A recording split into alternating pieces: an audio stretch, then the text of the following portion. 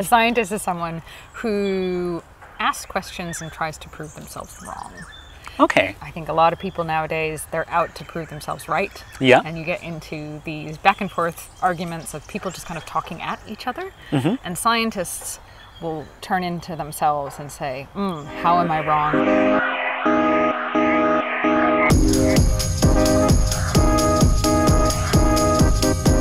So hi everyone, and welcome to Mug of Science, part of Pint of Science Australia 2021. I'm Ruvi Lekamwasam. Joining me is Dr Erin Hahn, a postdoctoral fellow at CSIRO. So hi Erin, and welcome to Mug of Science. Oh, thanks for having me. Hey, so what have you got in your mug? I am unabashedly sipping a latte this morning. Oh, a latte. A double shot latte this morning. Sounds good. So have you always been drinking lattes? I'm a recent convert, I Yeah. gotta say. I'm originally from the US and we're big drinkers of drip coffee. It's Oh, really? more about volume than it is about quality. But since moving to Australia, I've firmly embraced the coffee culture here. And, Yeah. I like my morning lattes now. We do have good coffee. Yeah, you do. Yeah. So do you want to tell us a bit about what you do? So I'm a postdoctoral fellow at the CSIRO. I work out of the Australian National Wildlife Collection, and I'm kind of the resident molecular geneticist for the collection. I work with vertebrates, mostly mammals, reptiles, a bit of amphibians, and I like to think of myself as an enabler for other researchers. Okay. I'm working at the forefront of developing new techniques of getting genomic information out of museum specimens. For a long time, museum specimens have been used to create a picture of what the world and the environment was like over the past 200 years or so. And researchers use lots of different ways to compare specimens from the past to those that are present now, like using morphometrics and more recently genetic techniques. But the bits of DNA that you can get out of museum specimens tend to be really, really small. And with certain specimens, they're preserved in such a way to get a really nice idea of the morphology of the specimen, but they were never preserved with genetics in mind. So one method in particular is formalin preservation. So if you think of like the frog in a jar from biology class back in high school, right? Stiff looking things in liquid. They preserve the shape and you know the look of the specimen really, really well, particularly for specimens with that wouldn't preserve well through drying. So I think frogs, when you dry them up, they're not going to look particularly good unless, of course, you're making like a cane toad wallet or something. So these specimens are typically preserved in formalin, and that is really great for looking at morphology, but has been historically terrible for looking at genetics, because what formalin does is it goes in and creates all these cross-links between the DNA and all the proteins and everything in the cell, and kind of creates this like flash picture of the specimen. But when you want to get in and look at the genome, it's all tangled up. And when you try to extract the DNA, if anything comes out, it comes out in the teeniest, tiniest little fragments that aren't informative. So what I'm doing at the CSIRO is developing new methods of getting more DNA out of specimens, longer fragments, and then trying to develop alternative methods of deciding if that information from the genome is informative of not just what the genome looked like, but what it was doing. Which then gives us information about specimen or species response to environmental change. Okay. Yeah. So how do you do that? If someone gives you a desiccated formalin-preserved species, what do you do to it? It really depends on what I'm getting. So if it is an egg, it might be one particular method. If it's a feather, another. Pretty much as many different types of specimens there's specific methods of extracting the DNA from it. So you have this big diverse toolkit of... Yes, so I'm putting, I'm sort of adding to the existing toolkit that's already there. Yeah. And expanding it so that whatever specimen comes my way, I have a method of extracting information out of it and getting it to the researcher. So if someone gave you one of those frogs preserved in formalin, what would be the method for that frog? So if it's some kind of like muscle tissue or organ tissue, it's really a matter of grinding it up into little tiny pieces. Yeah. And then heating it under pressure in order to release those really tightly bound molecules that were induced by those links between the molecules that were induced by formalin. Okay. So once you've released the DNA from the other molecules in the tissue, then you can go in and digest away all of the molecules that you don't want, so everything that isn't DNA, and then capture it on these little magnetic beads to pull out just those fragments of DNA very carefully. Yeah. Then you prepare them for sequencing by putting on some special adapters that are recognized by the sequencing machine. Then the sequencing machine goes and makes a bunch of copies and gives you the A's, T's, C's, and G's, which were present in the DNA in the specimen. Oh, wow. Yep. Yeah, that sounds pretty amazing. And at the end, you get these huge, gigantic data files, Yeah. which you then do some fancy computer work in order to reconstruct the genome of the historical specimen. Oh. So all of that step from give me specimen to I have data, Yeah. takes a week or so, and then the majority of my job is sitting in front of a computer staring at A's, C's, T's, and G's. Oh, so it sounds like you've got this very diverse skill set that you use in this work. Yeah, more and more so biologists have to be data scientists. Okay. Whether we're dealing with genetic data or ecological data of another type, it's mostly focused on doing data analysis now. Okay. So how did you get into this work? So did you always know you wanted to be a scientist, and did you always know you wanted to be here, or what is your path? Mine has been a bit of a meandering path. I'm certainly not one of those scientists that came out of the womb having some kind of question that just drove me and I had to get the answer. Admittedly, I got into science because it was challenging. I liked the coursework in school. I always found biology class really interesting. I was the one always putting my hand up to divvy out the specimens and to do dissections. Always got me the biggest one. And mostly I just found it challenging and awe-inspiring that there was all of this diversity out there and the way that cells worked. I just thought it was really, really cool. Yeah. But I didn't really see that as a career path necessarily. And on the other hand, I liked being out in nature. I liked hiking. I liked, going camping. And it wasn't until I was in uni where I saw any opportunity for those two things to really intersect. Okay. And I think it was because, prior to going to university, I'd never met a scientist. I had no idea what they did. I saw them on television wearing lab coats, and I didn't really see how that fit with what I wanted to do. So it was like taking some courses in uni and discovering that there's this whole field of wildlife genetics that people don't know. I was like, oh, this combines that thing that I really like doing, that thing that I find very challenging, with that which motivates me, which is preserving our natural world. And so it was like in that moment in uni that I decided I want to be a wildlife geneticist. That sounds great. So it was like you kind of meandered around taking mostly these science courses that challenged and enriched you, and then you later on found this field in university. You didn't have this plan from birth. I really didn't. Not until I was about second year or so in university where I saw this alignment between the thing that I enjoyed doing, which was learning about genetics, with the things that motivated me more to my core, which was environmental conservation. Okay. So through your career, were you always in Australia or were you somewhere else before? So probably hear it in my voice, but I'm from the United States. I originally grew up in New Jersey, sort of the rural part where it's nice and green and not Newark Airport. Yeah.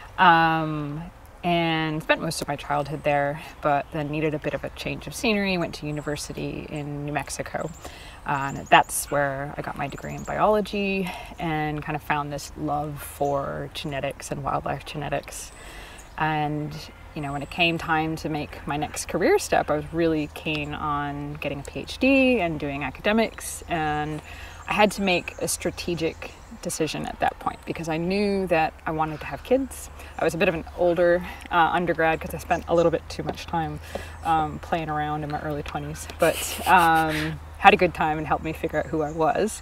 And at the end of my my undergrad degree, I was like, I want to have kids and I want to get a PhD. So I need to find somewhere where I can make that happen. And in the US, they pay you a pittance to do your PhD, just like they do here in Australia.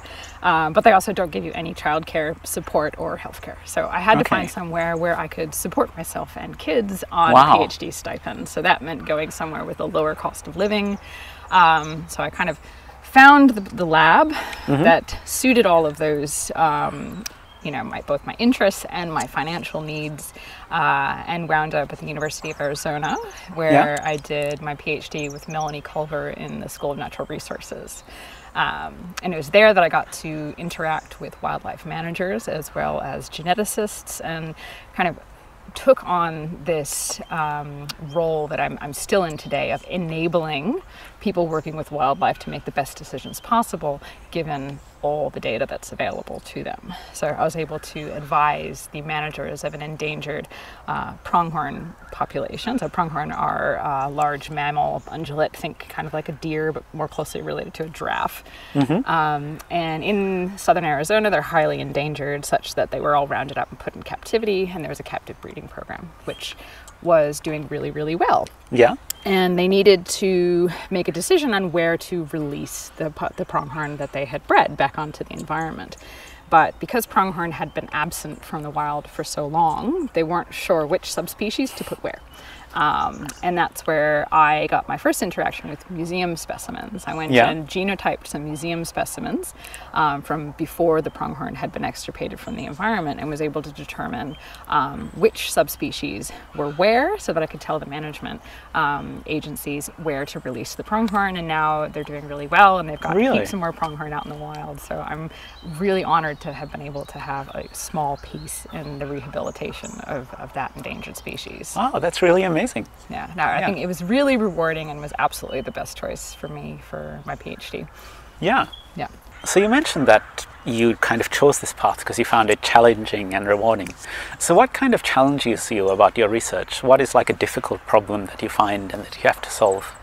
So the most difficult thing about working with museum specimens is that they aren't preserved along with all sorts of details on what happened to the specimen. Okay. You have to infer a lot based on the quality of the specimen and, you know, the rudimentary notes that come along with it. You might know where it was collected, and you might even know who preserved it, but you don't necessarily know what chemicals it's come in contact with. And so not only is the specimen precious to the museum, but it's a bit of a conundrum to researchers of which methods to apply. And so that's the big question hanging over me, and the one that I'm motivated to solve, is to enable researchers to make the right decisions on which methods to apply to get the information that they need out of a specimen, but also to empower collections to confidently lend materials to researchers to do that research, because it's got to be terrifying when you have one example of a specimen and someone says, hey, can I have a chunk of that to do some research? It may or may not work. And so I'd really like for there to be a more informed conversation between curators and researchers about the use and utility of the specimens in their collections. Okay. So what kind of translation do you have to do to move between the curator world and the scientific world? Because sometimes when you have two different disciplines, they think and they work in different ways. Yeah, they absolutely do. And I have a great appreciation for both sides now. As a PhD student working with museum specimens, I made a whole bunch of rookie errors when talking to museum curators. Oh yeah, what's a rookie error? Mostly just sending blank requests for, you have all these specimens, can I have them? No. You need to explain what you're doing with them. Yeah. How much you need. And from a researcher's perspective, more is better. Just give me everything you can. And without as much of an appreciation for, there is one of these. There's one specimen from this time period, from this population, and other people may want access to this after you. And so, you know, it's a humbling experience learning, just how precious these specimens are, and making, you know, having more ownership over, we want to make sure that the work we're doing is useful and, of course, going to do what we say it's going to do. And I think that's, you know, now having worked on both sides, I want to be able to, you know, give that dialogue more information on both sides. And I think that it will result in a lot of really illuminating science. Yeah, so you mentioned you need to kind of enjoy what you're doing day to day and find little rewards. What are the rewards you find in your work? Because I'm guessing you don't save the endangered pronghorns every other day. No, it's not something that happens on a daily basis, unfortunately. I like to engineer little wins into my day. Yeah. And the way that I find is most productive is I set my little task list, and I have a whole bunch that are like very achievable, such as make sure to write the figure legend for that paper today. just that little win. So little wins here and there of feeling like I'm making progress towards a big lofty goal, which, you know, if you boil down to it, it's save the world. So many of us researchers, our goal is save the world, and that's unobtainable. And so you need to break it down into like little manageable chunks. You know, whether or not it's, you know, post something meaningful on Twitter about your research today and engage with the public to make sure that they know more about what you're doing. Little things like that kind of get you through when the tasks of handling paperwork or dealing with paper rejections or struggling to get your scripts to run on the computer.